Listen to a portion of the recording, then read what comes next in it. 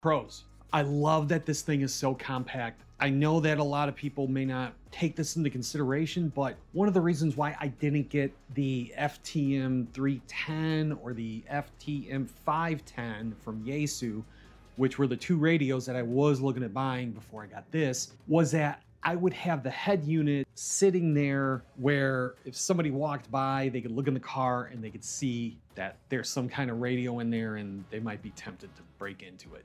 This thing you can hide. The app is so simple. I'm gonna just make a small little rant here. Yaesu, ICOM, Kenwood, Alinco, whoever, you should strive to make programming and working with the radio that easy. It shouldn't be a matter of flipping through menu to submenu to another submenu to a submenu. Knock it off with all that. Sometimes I just want something to work. I want to turn it on, maybe make a few adjustments that are easy to do, which it is with this app. Even if you still make a radio that has buttons, knobs, and the whole 9 yards, you can make it much easier by using an app like that. And I know you guys can do it.